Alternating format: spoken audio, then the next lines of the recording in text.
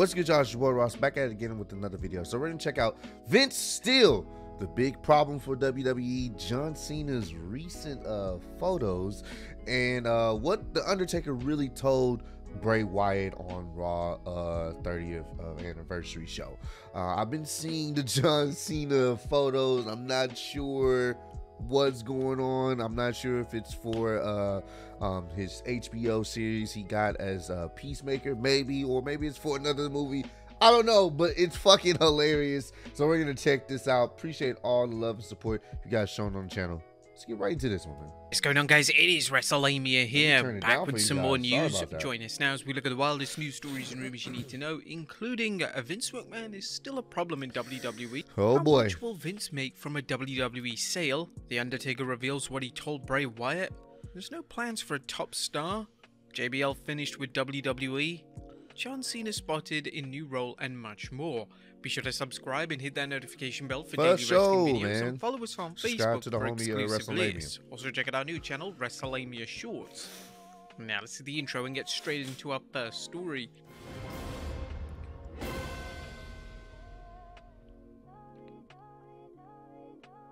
Now first we look at Vince McMahon is still a problem in WWE.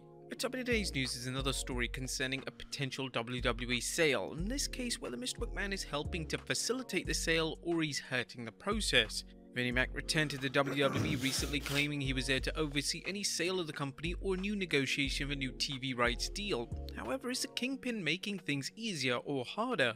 Or Meltzer's reporting, because of the payoffs to a number of women regarding affairs and allegations that some of those situations were not consensual, McMahon's return to the company and involvement in the sale talks has been very controversial. The economics of WWE are very strong and look only stronger going forward unless there's a collapse or decline of media rights fees.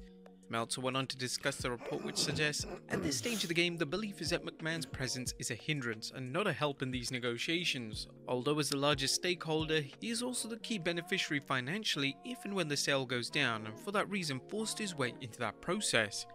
You may recall a recent story that Vince McMahon made it clear that putting him in charge of creative is not a condition of any sale. There have been rumors that McMahon was trying to use a sale to regain power in creative. Now we know better than to try and hypothesize on what's going on through Mr. McMahon's mind. However, it's incredible to see him return to the company only for himself and the company to face lawsuits and potential lawsuits over the way he returned to the company. Yeah, it's been, I believe there's some more lawsuits heading his way. Like it's crazy. He tried to pull a power move, but ultimately it's still some issues that he's having, even with the whole process of even trying to sell the company. So it's going to be interesting to see how all this plays out, but it's not as cut and dry as we thought it was when he initially returned. Regardless of whether these lawsuits are filed to capitalize on the upcoming sale with the idea that WWE will settle just to move on with a potential sale, it's mind-boggling that WWE has tolerated McMahon putting a target on his back and the company's. Yeah. Mr. McMahon is the majority shareholder in terms of voting rights, but the board does have options for dealing with him if they feel he's creating too many problems. Interesting. Next up, how much will Vince make from the sale? A lot of money. It remains to be seen if the WWE is sold. It looks like it could lead to a big payday for WWE executives and major shareholders. Let's look at a recent report from Dave Meltzer concerning how much several players look to bring in. If the company was sold for $8 billion, this is roughly what the key people in the company would make from the. Hey, yo. Hey, yo. I just want y'all to look at Triple H's numbers. He's making an extra $8 million, right? Linda McMahon making an extra $50 million. That's his wife. Kevin Dunn, 24. Nick Khan, 13 million. Don't know who Frank Riddick is still. Extra 10 million in his bank. Stephanie is making an extra $170 million. And then, of course, Vince, a billionaire. $2.5 billion plus dollars, bro. That's ridiculous. That's ridiculous. That is, I don't even words can't even just quantify how big that is. Potentially. Jesus. Sale: Vince McMahon $2.5 billion, Stephanie McMahon $170 million, Linda McMahon $50 million, Kevin Dunn $24 million, Nick Khan $13 million, Frank Riddick almost $11 million, Paul Levesque $8 million. What do you think of these potential paydays? Let us know in the comments down below. I can see why he would want to come back and sell it. I can see why. He's already a millionaire. I'm not sure if he's considered a billionaire. I believe he's in the upper millions for sure. He sells the company, he instantly becomes a billionaire. He has the most stake in the company stock-wise. Like, yeah, he becomes a billionaire. Easy. That's just insane. Next up, The Undertaker reveals what he told Bray Wyatt on Raw. What did The Undertaker whisper to Bray Wyatt when the two interacted during the Raw 30th anniversary show? Fans have been asking this for weeks, as many believe that the interaction was an informal passing of the torch. Now The Undertaker is letting the world know what he told Bray. During an appearance on Sportsnet, Taker revealed, "I just let him know too that my phone's always on, and if he needs to talk to me about things or run things by me, that's cool. I would be more than glad to share my experiences with him and hopefully shine some light on questions that he has moving forward. It was a cool moment and I did exactly what I thought it would do." During the interview, the Phenom praised the current Bloodline storyline, noting Sami Zayn is doing remarkably well in his role, and Taker also discussed the comparisons between Bray Wyatt's character and his. There's obviously a huge amount of comparisons between his character and mine. Of course. I think, he's his own guy, he's his own character. I don't think it's fair to him to compare what he does to what I did. In the big scheme of things, obviously, it's in the same supernatural, I don't know what genre. It's 2023 and he's doing his own thing. But I can appreciate and I can see what he's trying to do. Now, The Undertaker has repeatedly praised Wyatt's ability, and it's clear he's a big fan of his work. This dates at least far as back to WrestleMania 31, and The Undertaker reportedly told Vince McMahon to take care of Wyatt as he saw a lot in him. Next up, no plans for... And he didn't, in a sense. The thing about Wyatt, and I think he's lost a lot of steam from when he originally came back from last year. The thing is, you can do the spooky, supernatural stuff sparingly, in a sense, because we live in a different day and age where people, it's all about, social media, and we can kind of poke through those supernatural elements. Like, back then, it worked, in a sense, because, it was just a different time period. There was no social media, so you could pull off some supernatural acts, and a lot of times people would buy into, holy, what the hell just happened? But now I think you can be a creepy, scary character without all the extra supernatural stuff. I think you can still pull it off. You can have that person that gets into that mode where they're different. They're not the same person. Like, you can have the normal Bray doing his promos and all this other stuff, and then you can bring out that person that's like, when they get ready to wrestle, they tap into something. They switch, in a sense. You can have your creepy elements here and there, but I think when it comes to conveying that believability, you have to find that fine line. You don't want to overdo it and you don't want to underplay it. You got to find that fine line where it makes sense, people can buy into it, and it's entertaining.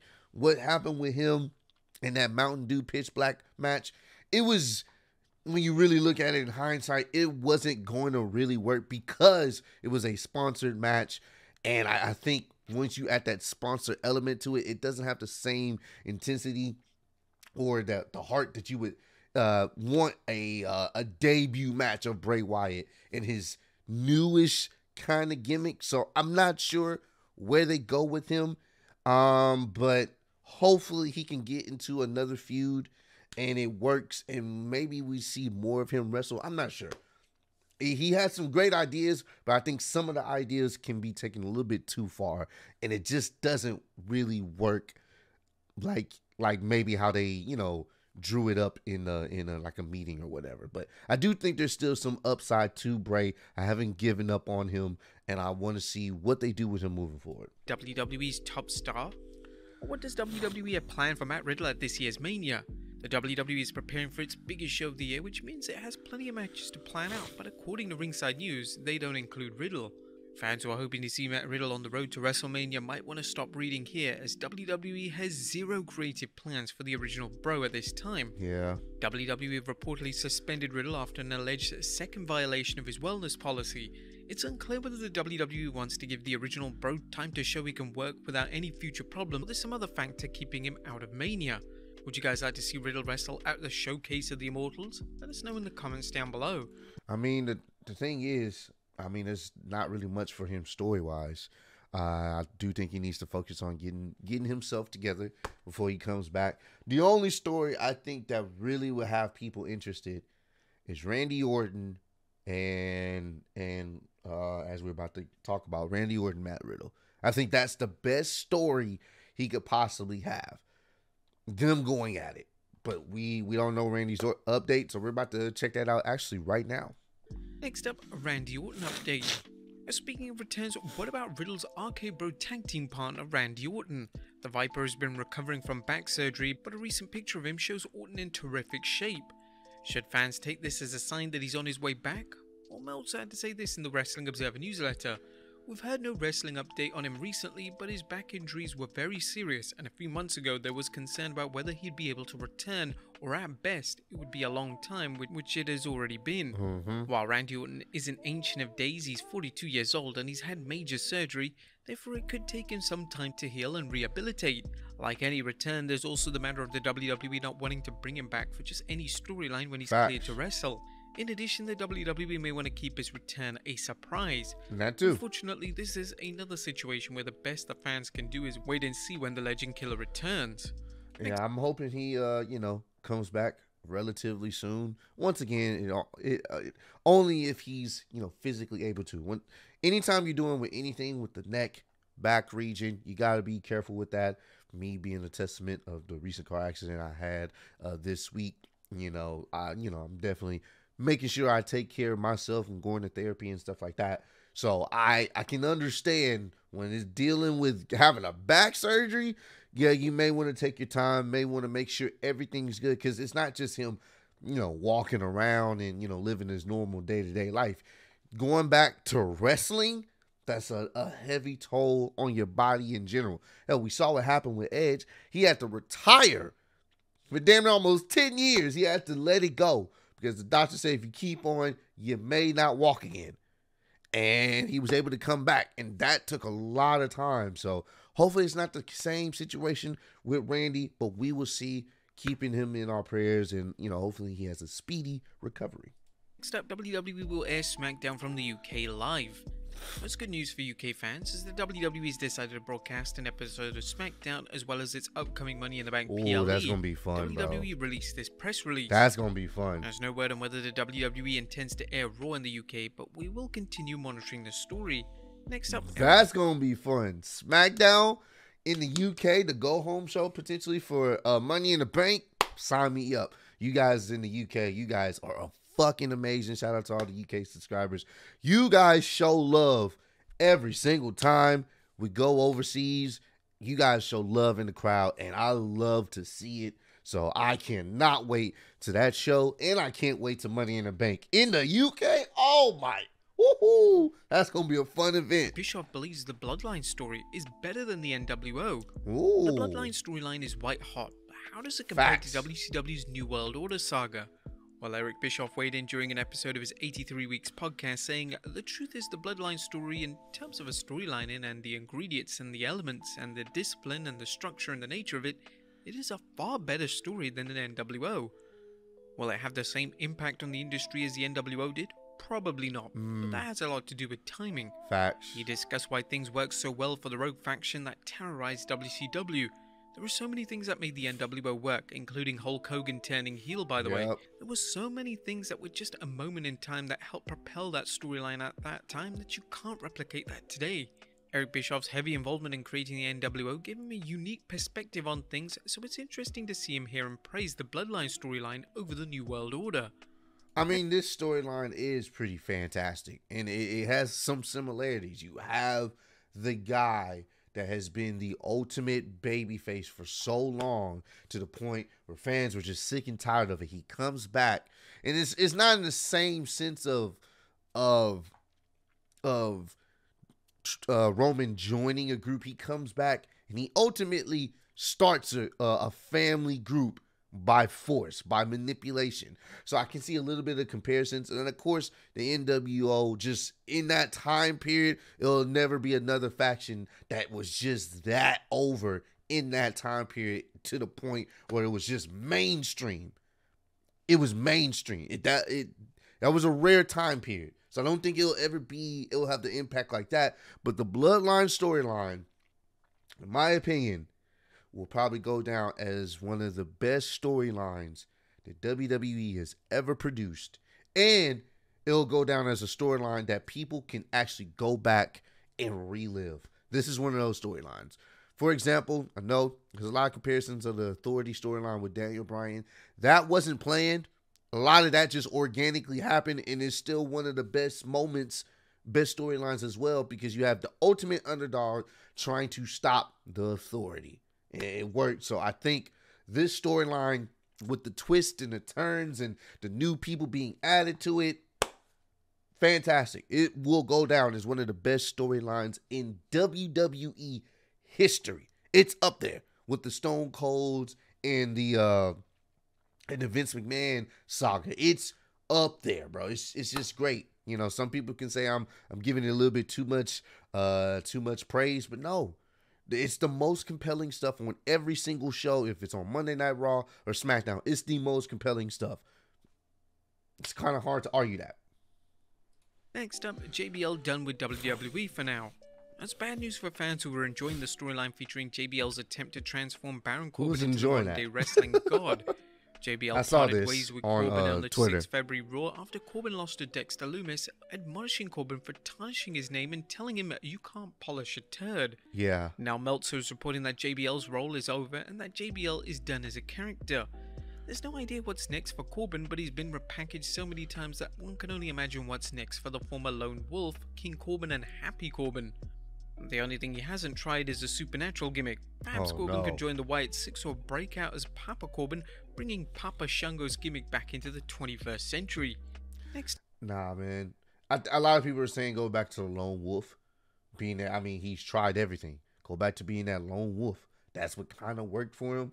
The only thing is, he doesn't have the charisma that you would want. Like, he's pretty good in the ring. Pretty good in the ring. Will not deny that. Has one of the coolest signature and finisher moves in all of wrestling. I think it's that charisma, that passion. Is not the passion. I'm sure he loves the business, but the charisma is not there to match a gimmick, any heel gimmick he's done so far. It hasn't worked. Like, when people see Baron Corbin, even though JBL, he was dropping some truth bombs, when people see Baron Corbin, a lot of times they just turn the channel, bro. And it sucks because he's not bad. He can actually have some great matches. It's just people just don't care about his character. They haven't in a very long time. So I don't know what they do. What the hell is that on my beard, man? Goddamn. I've been sitting here with shit in my beard. I don't know what they're going to do with him, but maybe he goes back to the Lone Wolf character. We will see. Next up, Kurt Angle talks comeback match. Is Kurt Angle planning a comeback match? No, Kurt. Wrestling's Olympic hero recently spoke with Sports Illustrated about his role as celebrity judge for the PFL Challenger Series third week. During the interview, they asked if Angle plans on coming out of retirement. No. I don't plan on doing another retirement match. Once you do, you're never retired. You just keep on going back and doing it over again. It's refreshing to hear a retired wrestler dismiss any talks of a comeback in light of how many other wrestlers swear they are finished in the ring, only to return to action a couple of months later. You've done it all, Finally, Kurt. John Cena spotted a new role. Boy. Last but not least, have you seen John Cena's new look? I have. People magazine had a picture of Cena along with this report. The actor was photographed on the set of the upcoming Prime Video comedy film Ricky Stanicki in Melbourne, Australia on Wednesday. Cena, 45, stood with his face covered in makeup, complete with lipstick, eyeliner, and painted on eyebrows. Well, there you have it, folks. The wildest news stories and rumors. Bro, that shit is funny. I figure it was for some type of role or whatever. That shit was funny. This nigga, John Cena. What the hell, man? What's going on, bro? What you doing out there, man? But nah, man, wishing him the best luck as well, and whatever he's doing, whatever project he's working on. Will we see him at WrestleMania? I would love to see a John Cena versus Austin Theory. I think that would be cool. But we will see how that plays out, man. But comment down below. Let me know. I'm going to ask y'all this specific question. I talked about it in the video. How do you guys rank the Bloodline storyline, the whole saga, everything?